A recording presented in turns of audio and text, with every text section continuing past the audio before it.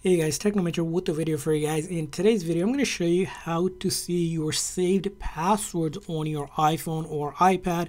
So if you ever signed into an app or a website, it can allow you to go ahead and save your password directly on your iPhone or iPad, and this is how you can get them if you ever need it again.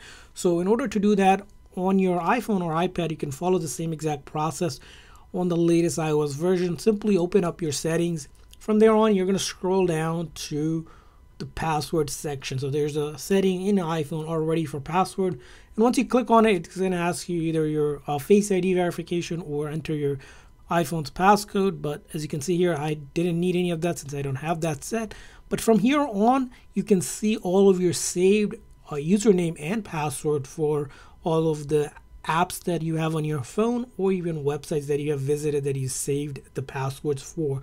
So as you can see here, if I click one, for example, like Instagram example, I see my username and my password is here. So in order to see my password, I can simply click on it to expose my password here, but I'm not going to do that. But if you click on it, you'll be able to see your password available right here. So that's how you can get the password. You can copy that password to use it. So that's how you can pretty much go ahead and see your saved passwords on your iPhone and iPad. I hope this video was helpful. If so, please consider the like and subscribe button for more tips and tricks for your iPhone and other iOS devices. See you guys next time.